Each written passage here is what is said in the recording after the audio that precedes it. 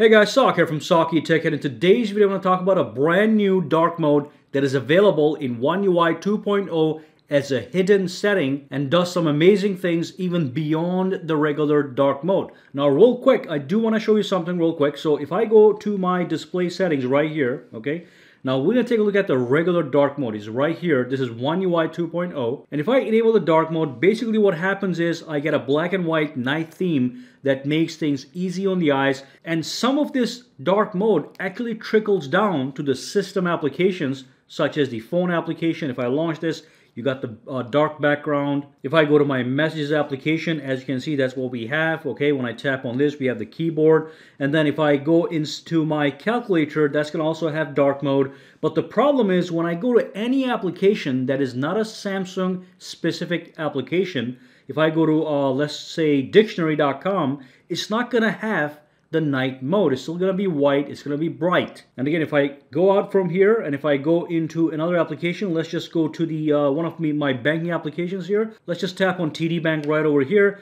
Again, we don't have a dark mode right here. So what I'm going to show you guys today is how to enable the forced dark mode that makes dark mode available in all the apps that you have downloaded.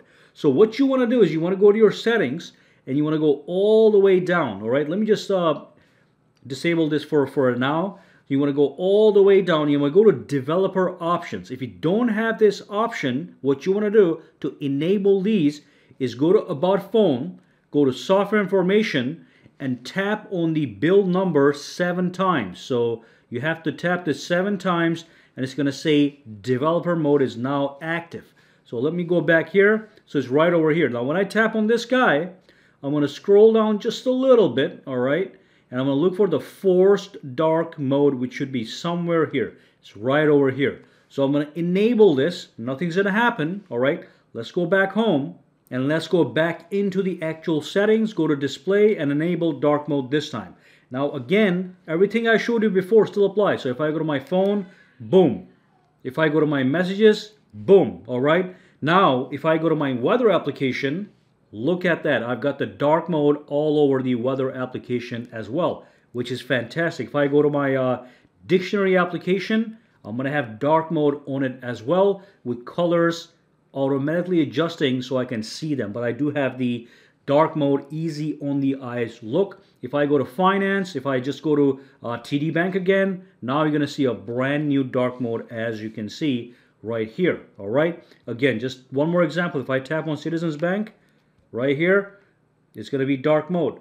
So this is absolutely fantastic. So as you saw, what you have to do is you have to go to the settings, go into the developer options and enable the forced dark mode.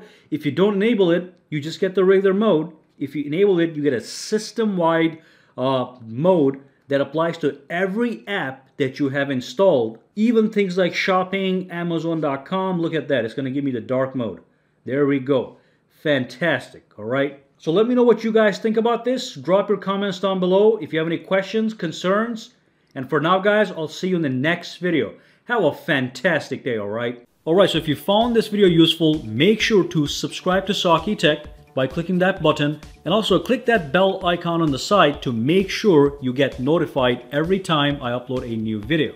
And if you do use Twitter, Instagram, or Facebook, you can follow me at SAKITECH online to get the latest updates as well. All right, have a fantastic day.